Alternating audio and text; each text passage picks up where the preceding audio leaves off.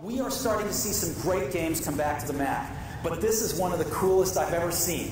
This game is going to ship early next year from Bungie, and this is the first time anybody has ever seen it. It's the first time they've debuted it. And so I'm very happy to welcome on the stage Jason Jones, who is the co-founder of Bungie and the Halo project lead. Halo is the name of this game, and we're going to see, for the first time, Halo.